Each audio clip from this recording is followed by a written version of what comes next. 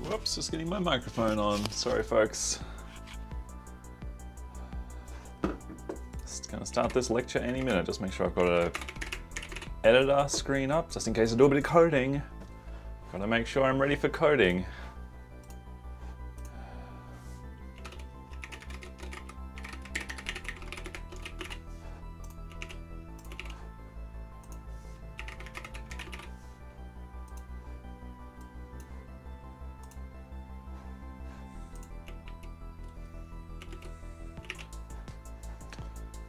Log in.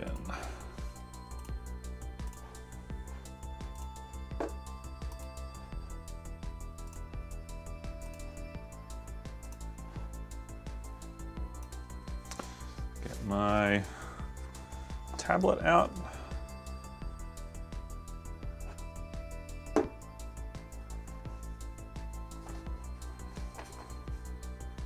Make sure I'm all connected there.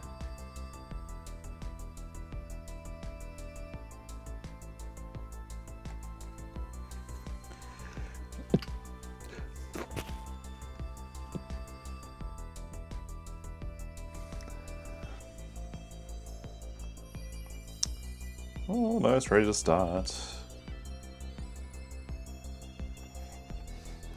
Okay, tablet remote controls there. I got my bottle of water. I've got my tablet, I think. Just make sure I've got that organized and that it's working. Sometimes my tablet, weirdly when it's connected to Linux, it goes into some kind of Android mode and it stops working. Which is very, very strange.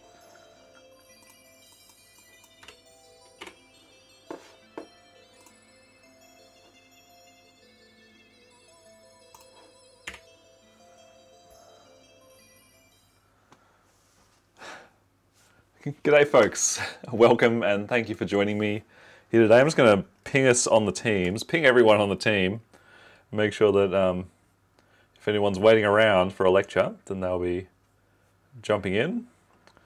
Lecture videos at team. Lecturing now on recent developments. Ooh, we've got an interesting lecture for you today. A bit of a change of pace, I suppose. Doing some slightly different stream of work over the next 3 weeks or 4 weeks until the end of the semester. And the reason that things are changing is because you're now working on your major projects. So we've done all of the assignments for this course. You've handed them in, we're marking them, having a look at that, and you're on your major project. That means that you have all of the basic tools you need to do your major project. And what I will be doing in lectures from now on is providing this kind of continual inspiration and stimulus and suggestions and feedback to you that you might be able to embrace over time or wind into your project in some way, or give you, deepen your knowledge about art and interaction computing, which will allow you to produce a better project on top of the basic skills that you already have. I'm just going to make myself small from now and for the remainder of the lecture. I am recording, right? I always need to double check that, otherwise it's very embarrassing to change it later or forget to have recorded.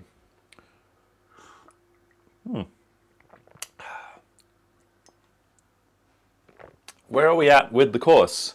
Admin corner. That's the admin tune. Remind me of that next week. The rest of this course is all focused on the major project, as I said. I sure hope that everyone has had a look at the major project on the website. You really should have done that. We'll have a look together in a second.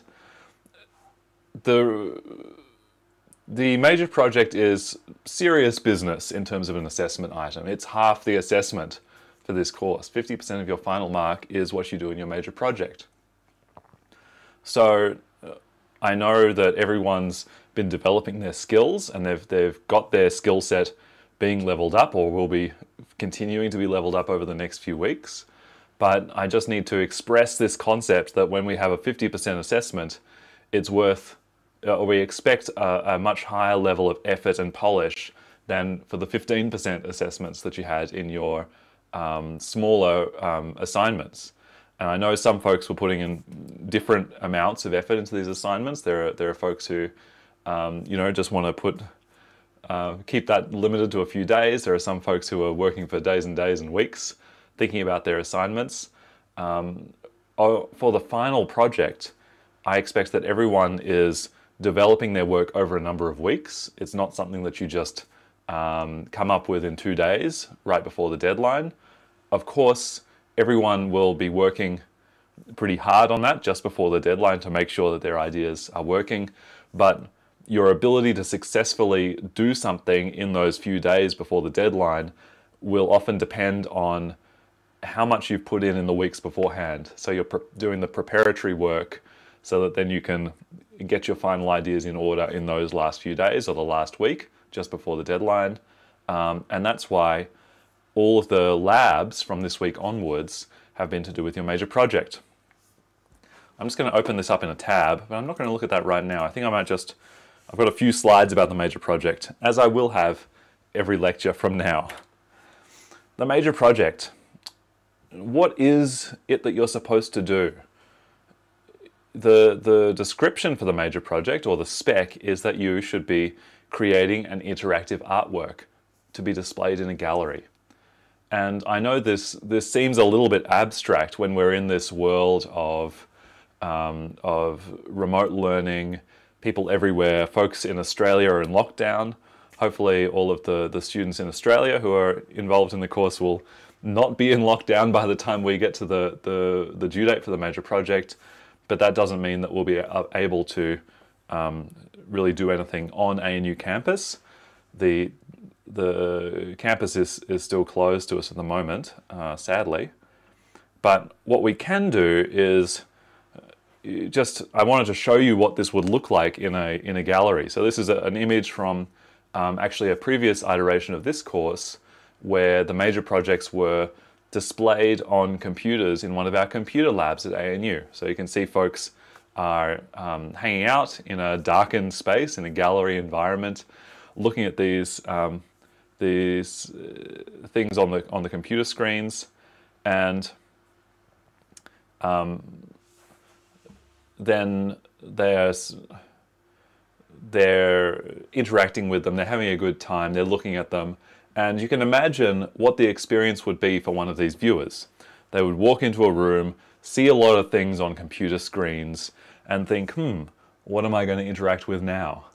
So your artwork needs to have some kind of appeal to them, some kind of hook, some kind of call, some kind of affordance that's obvious that makes them want to play with it and start interacting and start experiencing your artwork. So there's just been a question in the chat which is really important about requirements. I'll address that in a minute. Let's just think about this. Your major project is an interactive P5 artwork for a new media art exhibition, an interactive art exhibition. Folks in this environment are able to walk around and may interact with your work. So it's not guaranteed that someone will interact. I want you to keep this in mind.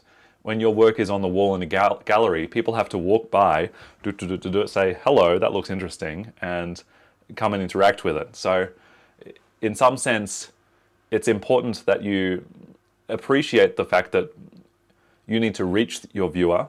Just having a kind of passive screen as the starting point for your artwork may not be such a good idea. You'll work with your tutors on this concept of mapping out the experience. But I think that you've already started to think about this with your storyboards, about what is the start of the experience for viewers, what invites them to interact with your artwork. Now, the high level goal is to provide your viewers with an engaging experience of roughly 3 minutes. So we've gone from a 30-second experience in the advertisement that you just handed in to a 3-minute experience exploring your project theme.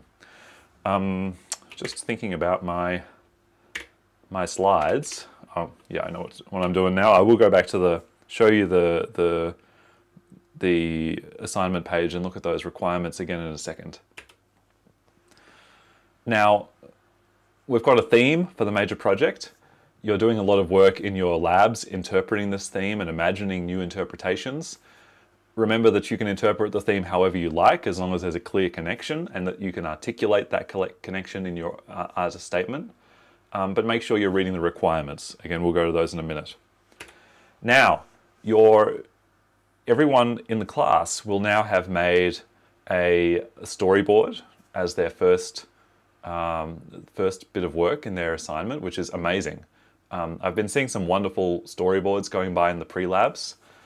The task for next week is actually to make a start on your major project, which is kind of wild. We're quite a few weeks away and I'm telling you to start your assignment now. And in fact, I'm requiring you to do it in order to get marks for your lab next week. So by the end of next week, everybody in the class should have forked their assignment and made at least one commit and completed the pre-lab task, which is there. So you know who you are in the class. If you forget to fork and commit code to your assignment until the last minute, you often find that a few days before I start messaging you and saying, come on, get your assignment started. I want to make sure there's no mistakes. I have found in this class, there have been folks emailing me a few hours before the deadline for the assignment in a panic because they can't get something to work.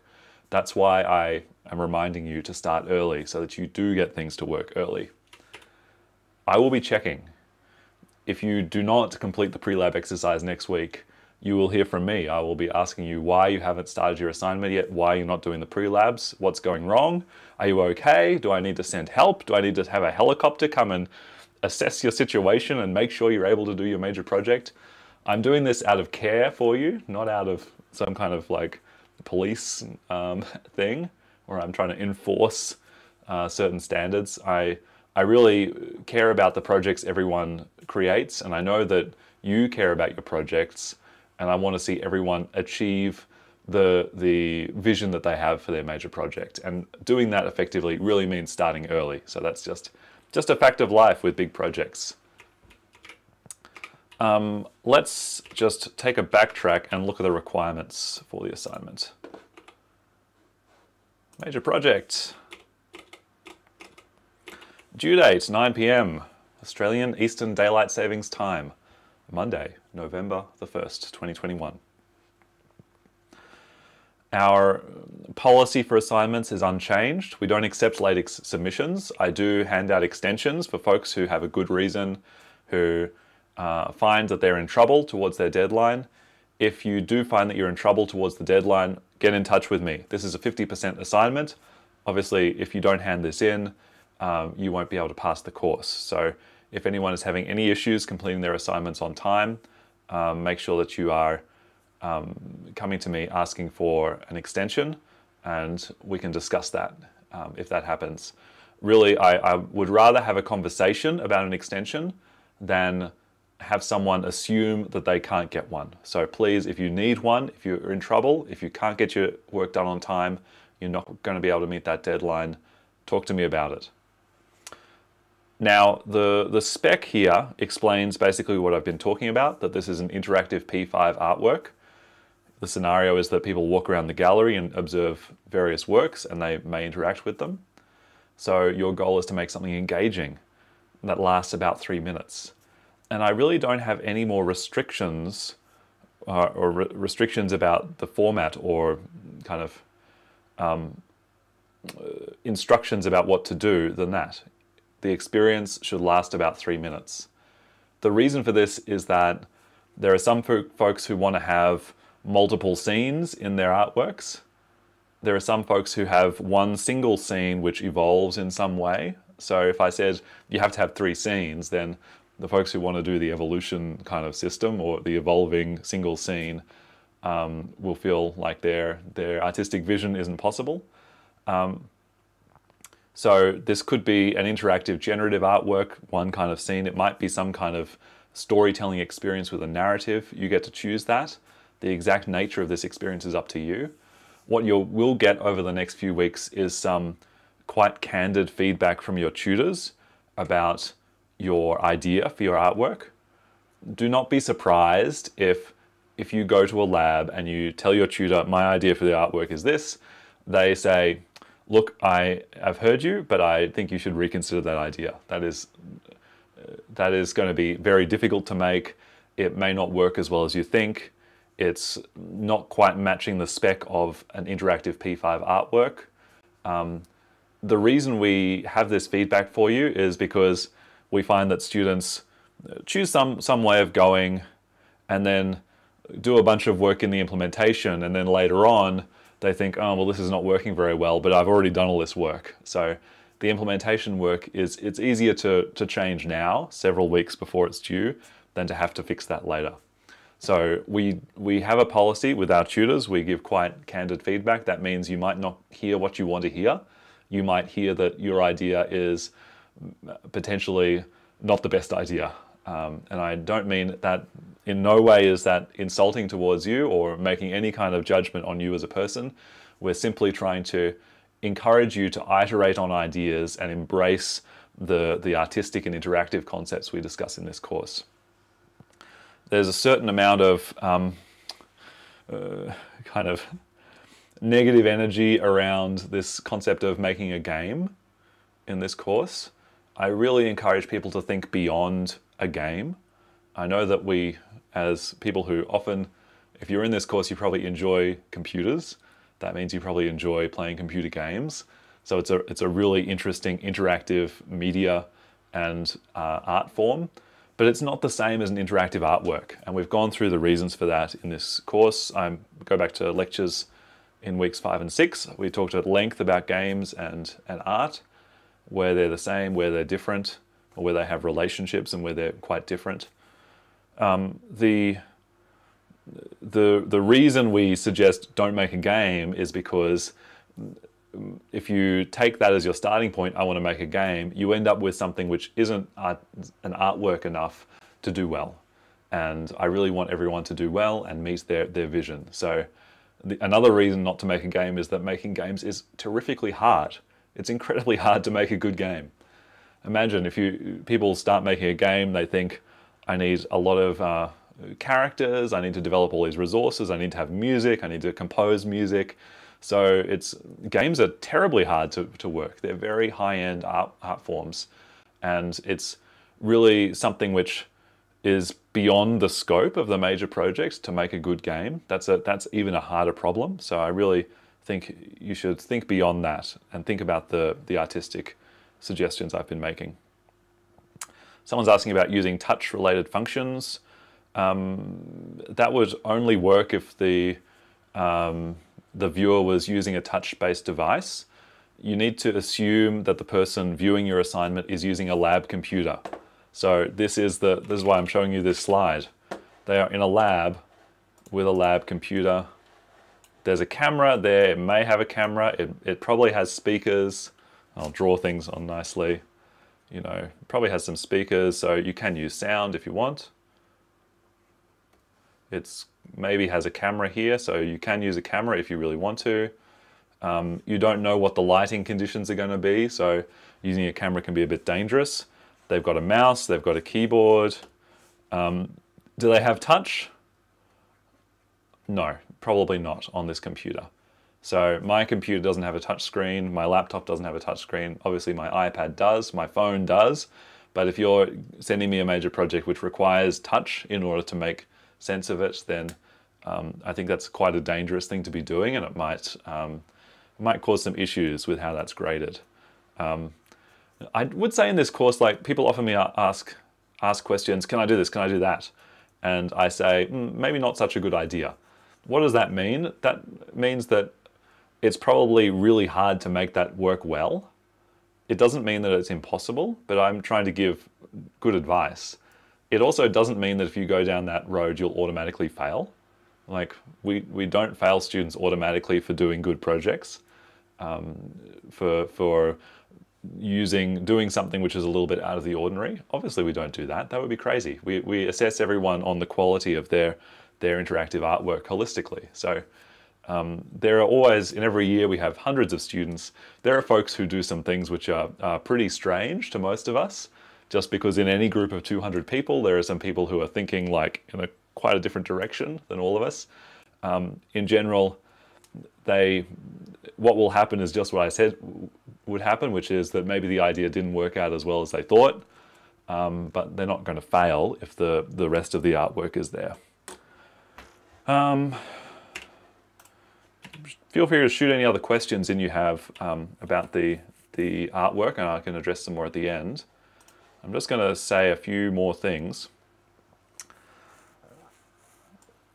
We have requirements here. Your major project is a P5 sketch. If you're not using P5 in your project, you haven't met that requirement. So you do need to use P5 in some way. Of course, you can also alter the HTML files, but really, that's a dangerous thing to do a lot of stuff that's not in P5. Why is it dangerous? We don't teach it in this course. How am I supposed to assess it against everybody else if you're doing things that are completely different? The major project must allow interaction using either the keyboard, mouse, microphone, camera, or some interaction of those, not touch. Provide an engaging interactive user experience of roughly 3 minutes. Relate to the theme in a meaningful way. Be suitable for public presentation, viewing, and interaction. So you can't make an obscene artwork. You can't make something which would be unsuitable for children. You can't make something which I have to put a content warning on for the tutors to protect them from some content that they might want to see. Someone saying when you need to use MATLAB for your idea. Yeah, the sunglasses are going on for that suggestion, but that is not a good idea. Please use P5. Number 5, have well-organized source code. You're using functions, arrays, objects, and all the techniques discussed in lectures. You've got an artist statement. You've got an interaction statement. We'll talk about those next week. If you're a Comp 6720 student, you have met the special requirements below. We'll talk about that in a minute in our work. You've got a statement of originality. You know the drill with those now. You've included a thumbnail. You know the drill of how to do that.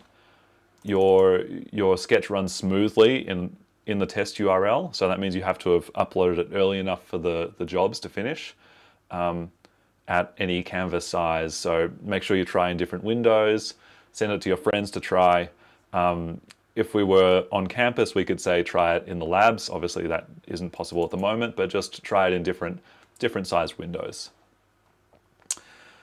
We're going to talk about other parts of this, the artist statement requirement and the interaction requirements later, but basically today I just wanted to go through the main requirements.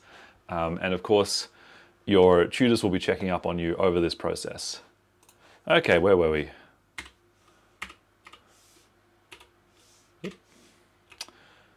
So,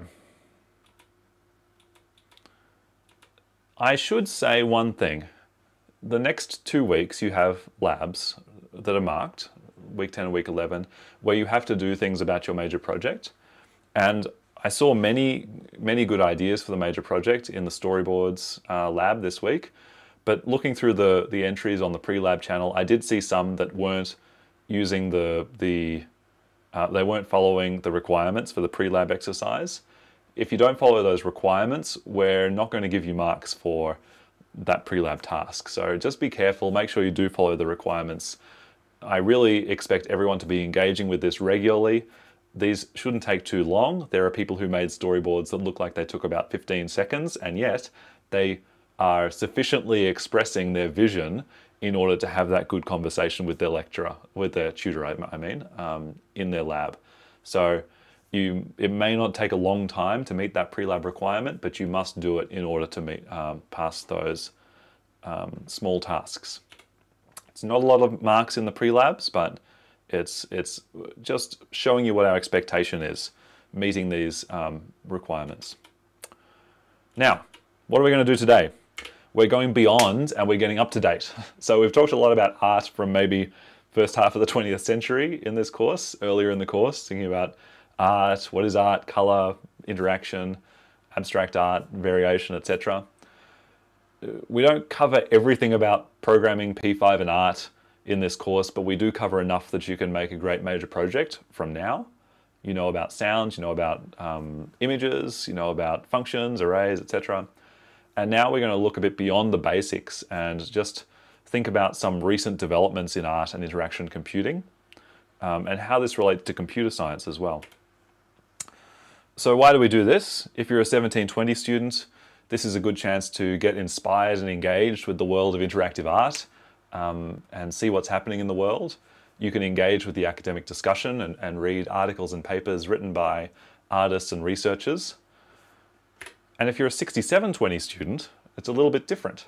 You get that chance for the above. You get that chance for the above, but also it's a course requirement. It's actually a requirement.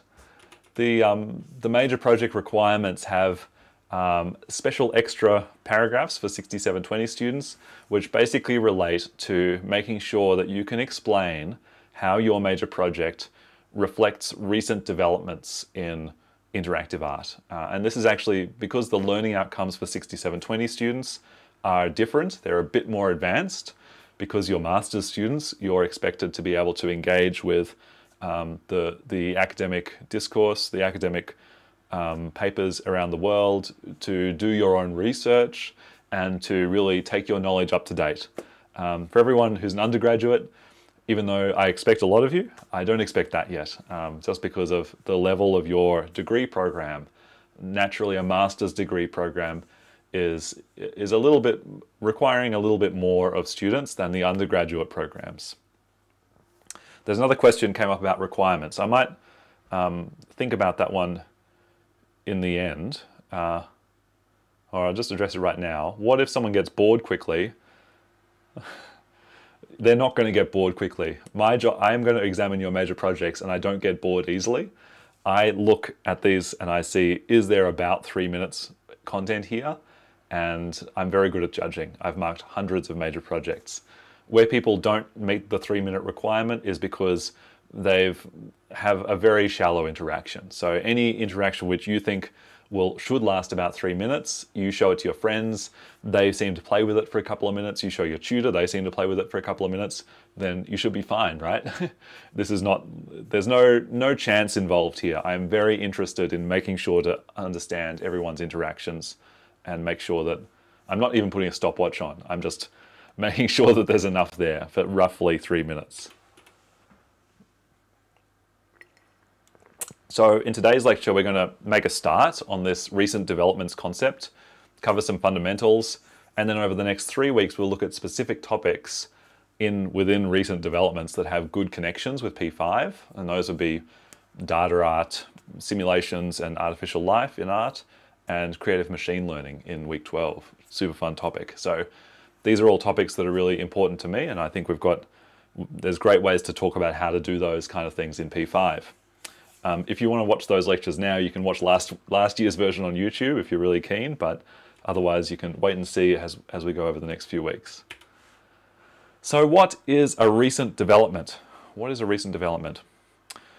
In my view, a recent development would be something that happened in the last 15 years. So I'd like to say 10 years maybe, but I'd like to keep my artworks within the recent developments because I don't want to feel old yet. So I'm going to make it 15 years. What we're talking about is in this lecture is some work which does start in the 90s and early 2000s. So I'm going to talk a bit about some earlier papers, but mainly the examples I'm going to discuss come from the last 15 years. Some resources that would help if you're thinking about this recent developments question, I'll just point this out now. First of all, lectures since week 5. Go back and watch those lectures, see all the examples I've given. And also I've created a bibliography for you, which is a bit of a word soup right now. It is literally just a reference section. This is not annotated, but it's papers and resources and books that can help you understand how art and interaction has changed over the last 15 years. And I'm adding to this all the time. These are all of the papers that I've mentioned in the lectures so far. So there's quite a few here, and some I'm talking about today, and some maybe I haven't talked about because I was just taking some inspiration from them. But feel free, particularly if you're a 6720 student, start going through this list. I'll point out some important ones today. You can find that linked in the lecture. A broad point. Art and interaction is related to this thing called human-computer interaction, which is a field of study in computer science. So human-computer interaction, human-computer interaction, often called HCI, is the field of study about how people use computer systems and how we design them to work well for humans. And within HCI as a field, which has been around since the 60s really, there's been a move in how people study interactions.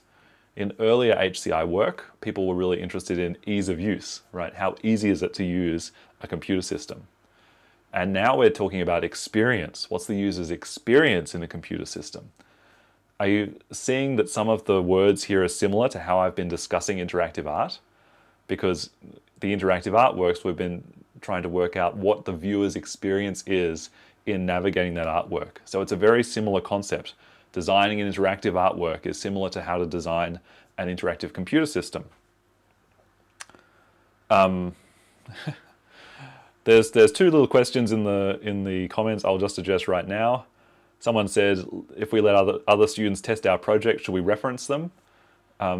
If you want to. If they've given you ideas, then if they've come back and told you an idea, then yes, reference them. By the way, whenever you put your code on the test server, it is public, so other people could look at it. I think that that's a good thing.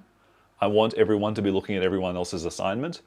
I don't think we're going to have any issues of academic integrity related to you showing your assignment to people and seeing if they can use it for more than 3 minutes. But obviously, if you have tested someone else's assignment and you've borrowed some idea from them through discussion, then you would need to put that into your SOO. So I know that folks are really worried about the edge cases here, but it tends not to be a big problem. Please share your assignment with your friends, show your mum, show your dog, show your little brother, show your goldfish, and see how everyone interacts with it. Back to HCI, ease of use and experience. So within artworks, we're really thinking about not just any old interactions like interacting with Microsoft Word, we're talking about creative interactions. So in fact, within HCI, there's also been a move towards studying tools that support creativity. So for example, there's a term called creativity support tools, which could be that would be pet computer interaction, animal computer interaction. Someone's put in the chat, which is actually a field, a subfield of HCI. So you can go and look up papers on animal computer interaction. Sorry, that's a massive sidebar.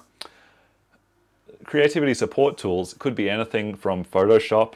Microsoft Word obviously can help people be creative as writers. Photoshop lets them make artworks. And P5 as well as a creativity support tool. It's something that lets you create interactive artworks. And so here's a reference from someone called Ernest Edmonds, a very important researcher in interactive art and HCI. And he wrote in 2018, there's been a move in HCI from routine work and productive concerns like Microsoft Word and spreadsheets to human and creative ones like creating art. And I've got a link to Edmonds' book here called The Art of Interaction, What HCI Can Learn from Interactive Art. And if you want to go and read one academic book about interactive art, this is a good one. He explains what HCI is, he explains what interactive art is, he has some examples of interactive artworks that he's been involved in. He's got a deep connection with Australia. He lived worked at the University of Sydney for some time. Sorry, not University of Sydney, I think University of Technology Sydney, my mistake. And is related to many folks within the Australian art scene who create interactive artworks. A great book to read. There's a link to the ANU library where you can read it. So, creativity support tools. There was some research by a quite famous HCI researcher called Ben Schneiderman and his many co-authors. It was published around 2006. There's some other ones published in 2007 about what it is we do when we're creating creativity support tools, things like P5. But this also kind of relates to creating interactive artworks. Many of these design principles matter. Support exploration. Support many paths and many styles. Support collaboration. Well, that's not as important for you folks. Make it as simple as possible and maybe even simpler. Invent things that you would want to use yourself. Make an artwork that you would like to use. Balance user suggestions with observation and participatory processes. So when you're asking people about to try out your artwork, they often give you advice. Take the advice on board, but then also actually look at how they're using your artwork. Observe what they're doing and take that as your advice. Because often people who give you advice, outsiders who just try your system once, maybe they don't have the best advice. Iterate, then iterate again. Classic bit of advice we've discussed before. So there's lots of good bits of advice here that you can look at. This is a very famous quote: low threshold, high ceiling, and wide walls. What does that mean? Creativity support tools should be easy to get started in, like P5, very easy to get started in. And they've got a high ceiling, which means you can make things which are as crazy and difficult as possible. Some folks in this class are certainly doing that. And they've got wide walls, which means you can make all different types of things. So you can get in very easily. You can, go for the stars and make something really complicated, but you can also go in lots of different directions, wide walls. So bringing this back to what artists do, creating artworks, within HCI, there's often been a view that artists are a kind of power user of computing systems. Artists demand a lot of their systems because they're trying to create interactive computer systems that are at the boundary. They have an excess of je ne sais quoi. That's what artists do. They're trying to do things that are advanced and sublime and excellent in that way that art is. So when we have artists creating interactive computer systems, that's a really interesting thing to study because they really push the tools. They're not just creating a document in Microsoft Word, they're creating the biggest document or something so crazy that it might crash Microsoft Word because that's how they're feeling. And I think this is what some of you folks are doing because you're making things that crash browsers. That's being an a creative power user. You make an object in your browser and then you say, okay, I want to have 10,000 of those, please. And then the browser is like, and can't handle it. There's been a few assignments going by that we're very interested in how you've managed to make them so resource intensive on our modern computers, but very interesting. So studying interactive art gives us insight into the potential of creativity support tools, and that also brings back findings into everyday creativity for other folks who aren't artists. Why am I telling you this? I'm going to get to the point in a minute. Interactive art and human-computer interaction have important connections. The research about interactive art's often wrapped up in HCI research, so they're related. And we're going to look at some big concepts and a few examples over the next few slides. So the first one is data. This is an image of a system called TreeViz, which is one of these an early system for looking at the contents of your hard drive, right? How do you represent some data in a structured way? I think everyone will have seen this kind of tool when they're trying to clean up their hard drive now. But it was actually invented by Ben Schneiderman or his team many years ago. We're going to talk more about data art in week 10 next week, but just to mention now that being able to transform data into an artistic exploration and an artistic experience is very much a part of interactive art today. I'm thinking of the many kinds of data artworks I've seen based on concepts about climate change, based on COVID-19, looking at case numbers, based on understanding complex systems. Artists are using their creative skills to help communicate about complicated problems by looking through data. So we'll see more about that next time. Sensors and hardware. This is something which is really interesting. It's happened pretty much since 2005-ish. Artists really getting deeply into hardware and that being much more accessible. So artists have always been creating interesting hardware systems. If you think back about some of my early lectures, there were interactive artworks with quite interesting computer systems, but they were often custom made and took a long time and a lot of expertise. And what's happened in the last 15 years is systems to make it very accessible for using embedded computing systems and using sensors to create artworks. So this is an example of a board called a Bella, which is created by some friends of mine at in London, and the point of this system is to allow a kind of easy introduction to how to build musical interaction systems with a small computer. And it is quite easy to get started. It does have that low threshold and then wide walls and a high ceiling. You can go as complicated as you like. In this project, I combined this with this muscle sensor called a myo. You put that on your wrist, on your arm, and it would measure the location of your arm as well as how tense your muscles were. So it's kind of doing gesture recognition as well as the recognition of your arm's movement in space. That's a really cool sensor. So that's connected to this system by Bluetooth. And then there'd be some sound happening on the headphones. So in this project, I actually worked with a group to create a musical work called Stillness Under Tension, which was a quartet for 4 of these systems and 4 myos. And I'll send you a video. I haven't got a link here right now, but the concept of this artwork was that the more still you were, the louder your sound was. So it was kind of an upside down version of doing musical interaction, and that concept of inverse interaction was invented by this guy, Alexander Resum-Jensenius. Another system using this, or another idea using this same system, was this installation, interactive artwork called Svarm Resonance. It used a different kind of sensor. You can see it just here. This is my friend Agata, and just looking at her face is this little distance sensor, which just detects how close she is to the guitar. And when she got close to the guitar and then stood still, again using the stillness concept, the guitar would have a little speaker on the back and it would start to sing with a particular sound.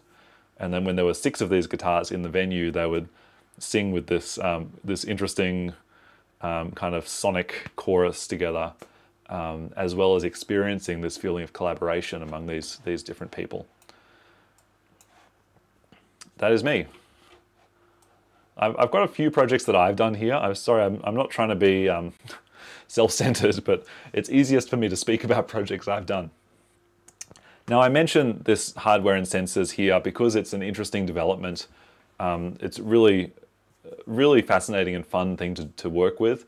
It's not that connected with P5 because for your assignments, you can't use extra hardware, but I just want to mention it as part of the story of interactive art over the last few years. Computational creativity. This is a really interesting one which has taken off, particularly in the last 5 years.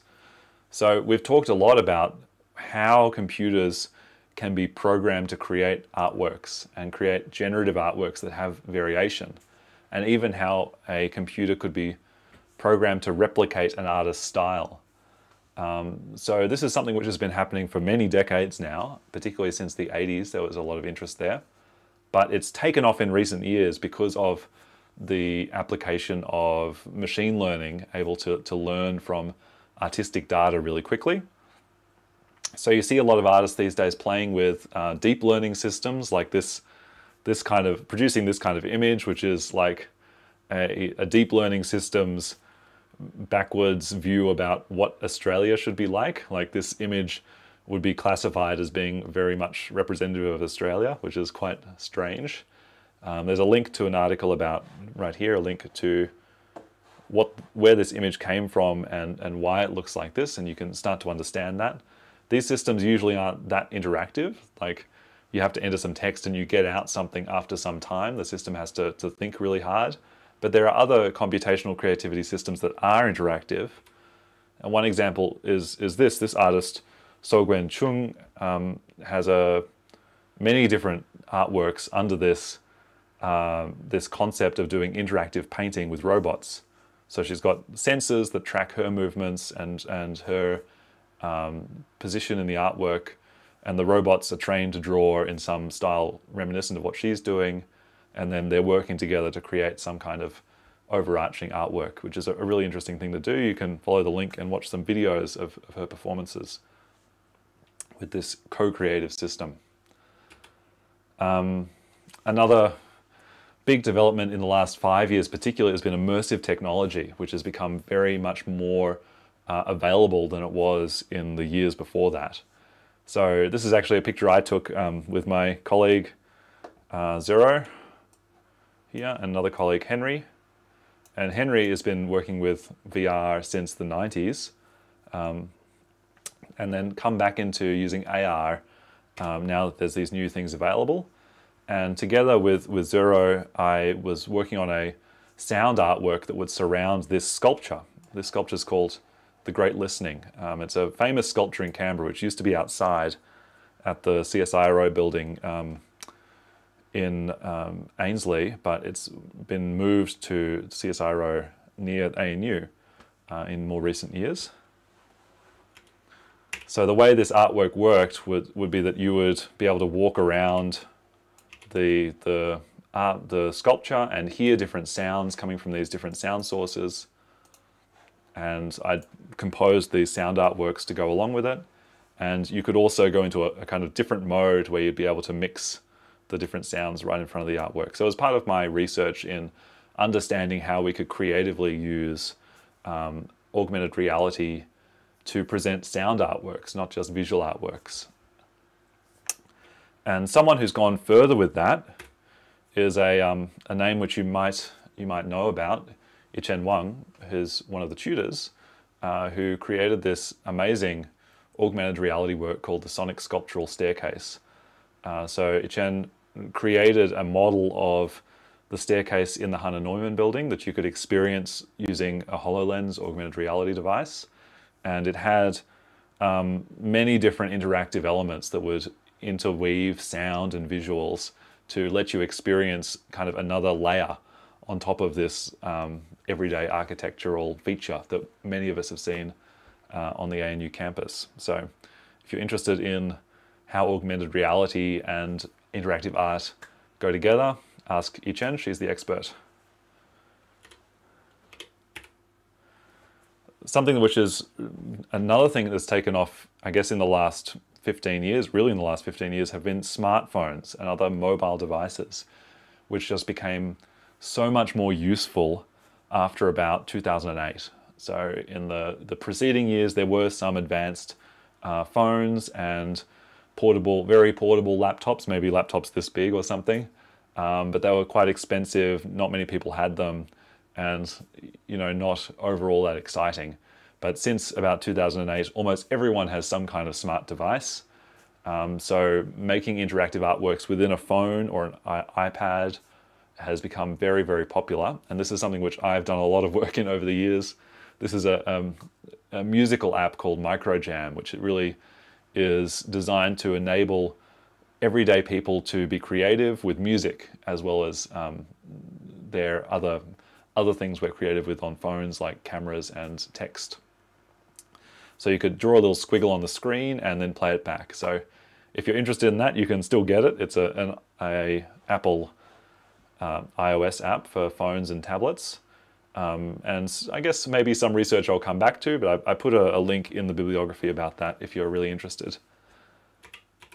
And of course, I think I've shown you before my work as a musician, working with ensembles of users with tablets. So you can express a kind of interactive music system on a tablet and then just give them to multiple people and get together and make music together, which is a really exciting and interesting thing to do. Yeah, so I have been talking about things that are not really to do with your major project. So the point of this lecture was recent developments that you can't do in your major project, but could be related to what you're doing. And then in the next few lectures, I'll do things which are really available to you within P5. Robotic art.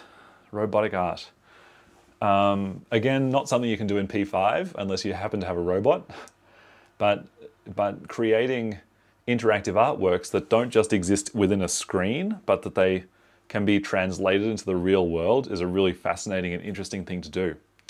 So this is an image of an artwork called The Articulated Head. I'll show you another picture from the front in a minute, but an interesting thing about this image, this is from 2010, it was in Sydney, is that I'm in it. Can you see where I am? I need to play the Where's Wally music. This is from 11 years ago, so I look a little bit different.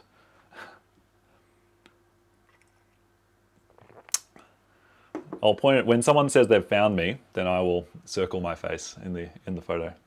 I found this online last night and I just was like, I think I was at that event. And then I thought, wait a minute, that's me. No one's going to find me. I'll point myself out. There I am. And another weird thing about this image is that actually my boss from my previous job, called Jim Turrison, who lives in Oslo, is here. And I didn't know him at this time. So I met him 6 years after this picture was taken, but I can see that that's definitely Jim. Weird, isn't it? Weird times. So it's funny to be good friends with someone and then see them like you're in a photo many years before. Yeah, beards weren't a thing in 2010. Not such a... beards are more popular now. Anyway, that was a good time, a great conference. Here's a picture of this artwork from the front with the artist. This is a famous Australian artist called Stellark, who's, if you want to see some wild art, look up what Stellark's been doing. He's a really interesting artist. He makes art with his body. That's kind of a weird thing to say, but he literally uses his body as part of exhibitions and modifies his body in ways that are even a little bit scary. So he's quite an interesting person to see what he's up to. This artwork, he was making a kind of interactive version of himself on the screen. So that's some kind of agent version of him interacting with people. Oh, someone's got some crazy blood art going on there. So I won't put that on the screen for everyone. You can check that out if you're interested. But a cool thing, well, part of the work with robots at that time was this idea that robots are quite dangerous. So this industrial robot is very strong and you can't be in the same area, the access area of this robot. You can't have humans there because if something went wrong, which is very unlikely to happen, but if it moved quickly in the wrong direction, it could hit someone and seriously hurt them. So you can see the robot had to be built within this little prison. And before you can go in, you have to like press the emergency shut-off button and do all of this, power down everything, so that you're at no risk of being hurt by this robot. Since 2010, there's more robots available now, robotic arms, which are safe to use with humans because they're not as strong and they have better control over their movements. But it's all part of the performance of this robot, I think, is the fact that it had to be protected and it was dangerous to humans. I've even done a little bit of work with robotic art, but just on a small scale in music. So you can look up my paper about this embodied predictive instrument if you're interested. That's my little tour of a few recent developments that are apart from P5. I can talk more about those. I'll talk more about the topics data, A-Life, and machine learning art in the next 3 weeks. So we'll have full lectures about them and how to do that kind of stuff within P5, as well as lots more examples. But again, if you're interested in this stuff and you want more inspiration about recent developments, have a look at that bibliography I provided in the notes. I wanted to give a little technical note before we stop about objects and constructors. A little technical note. The thing you might be thinking right now is, well, wait a minute, haven't we looked at objects already? And in fact, we did way back in week 5, many weeks ago. But we haven't done everything about objects. And of course, we don't do every topic within JavaScript, but there's one more thing I want to talk about, objects, which is useful to you and would be pretty useful in your major project. And you may have already discovered already about JavaScript, but just for everyone's benefit, there's an important aspect of objects in P5 is how to create them when you want lots of them. So right now we can create the Sally Pokemon object in this method. So let Sally equal, then curly brackets, species Pikachu, level 1, HP 100. So far so good, we've made one Pokemon. And if you want to make another Pokemon, you have to do the same thing, let Jeff equal, etc. species, level, HP, doodly-doo. And there's nothing wrong with this system exactly, except that if you've got a complicated object, it can sometimes be a lot of code to have to repeat all of the fields of it. Maybe you don't need all of them for every single version of that object. And particularly if you happen to have some methods in here, something, attack, if that was a function, in fact, and you had to repeat that method in each object, that would be a lot of extra code. So there's a way of making a function which can make objects for you. And in JavaScript, this is called a constructor. So it's a special function that can make objects. Here's an example of one, function Pokemon. And then we've got our parameters, species, level, and HP. And then inside the function body, I just say this.species equals species. So that's the parameter, that's the parameter, that's the parameter. And the this bit means this species field belonging to the object which I'm creating. So this is talking about the current object. So then we can use this as follows. Sally equals a new Pokemon with these three parameters, Pikachu 1, 100. So in some ways, if you had to make 10 Pokemon, this would be an easier way to do it than writing out the whole list of fields for every single Pokemon you were making. You just make up your constructor for your object once, and then you can make lots of ones. So we do need, when we're making an object with a constructor, we need to use this new word. Sally equals new Pokemon, which tells JavaScript that I want to make a new object from a constructor now, please. And there's I guess it's not exactly a rule, but it's a convention in JavaScript that usually the first letter of an object constructor is a capital letter. A common thing to do. So I've got a few slides just repeating what I just said, or some of the important things.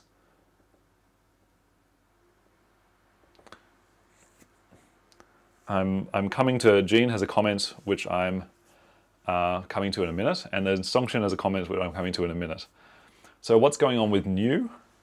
New is a special word that tells JavaScript to create an object from a constructor. If you're going to make objects from constructors, you must use new. That's the word that tells JavaScript to do it. What's going on with this? So this is a special variable name in JavaScript that refers to the current object. I think we've seen this before when we were looking at functions belonging to objects or methods. So the Pokemon constructor can make lots of different objects, and this is going to be saying, not that Pokemon over there that I've already created, this one that I'm making right in front of me. So that's why I say this. In other programming languages, there's a similar concept called self.something is often used, but in JavaScript it's this. It's also like that in Java, by the way. You can also have methods within constructors. So here's a Pokemon with a method. This.hello is a function, and it's going to do console log, hi, I'm this.species. Now, however, the peanut gallery is really coming out now I'm talking about objects. I'll explain why in a minute. Now this, if you're making a method in a JavaScript object, then this.species is really going to be useful because it means you can access the fields, the values of your object that you're currently in, as opposed to any other object. So you can make methods that operate on themselves in some way. You could make a Pokemon which draws itself by using its parameters to draw its values. One more little trick I'm going to tell you. Supposing you forgot to make a constructor or you just didn't want to, you can actually still make more Pokemon. So if you've already got a Pokemon called Sally with these parameters, then you can make more. Let Jeffrey equal object.create a new version of Sally, and it will create a kind of copy of Sally which you can then modify. So there's questions about what you would like to do. Now I'll just have a little framing discussion about objects and constructors in JavaScript. In JavaScript, there is not really such thing as a class. If you're looking at other languages, particularly for instance Java, there is a notation which allows you to make things that look like classes. In Java, there are two kinds of things. There's classes and objects, and classes is like the design template, and the object is the instance of that, an example of it. So the class is the plan. And JavaScript provides a way of doing that thing, but it's not actually real. It's just a syntax to let people who really like classes still do it within JavaScript, where classes don't exist. So I'm teaching you how to do this in the JavaScript way, because that's the way that JavaScript works. If you want to use classes, go use some other programming language which has class objects design in the object-oriented kind of programming paradigm. I'm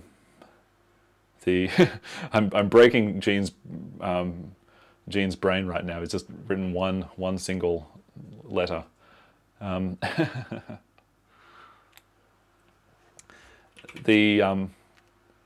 can have a go about the instruction. Yes, Gene has put something on Discourse about JS classes, but they're not real. They're just a way of writing classes. So this is how we make object constructors in JavaScript. I mean, my reference here is the MDN docs, which is pretty much the canonical way we talk about JavaScript. And if you want to see what the most correct ways of doing things are, I suggest looking at these documentations. And I also suggest that you can look at there's another article about the object model in JavaScript. If you're really a deep hacker, classes, object. I have misspelled objects, which is embarrassing. Working with objects, details of the object model. This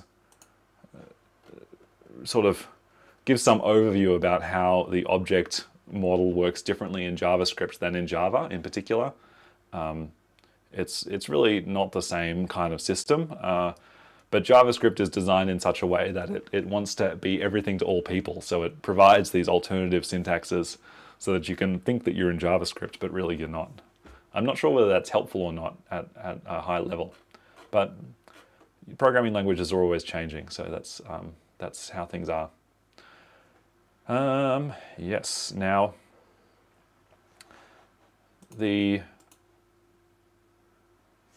I've told you how to do these objects. I don't think I need to give you a demo. We're now at 102, so I might say that that's the end of the lecture. You can see some further reading. I've again provided this link to Ernest Edmonds' short book, a link to that paper by Ben Schneiderman, which is quite interesting, a list of 14 AI artists to do with computational creativity, which is pretty cool, and my bibliography, which you're free to refer to and use for inspiration for recent developments. So please have a look at those resources, and I will see you folks on Monday for our first lecture on data art. So catch you folks later.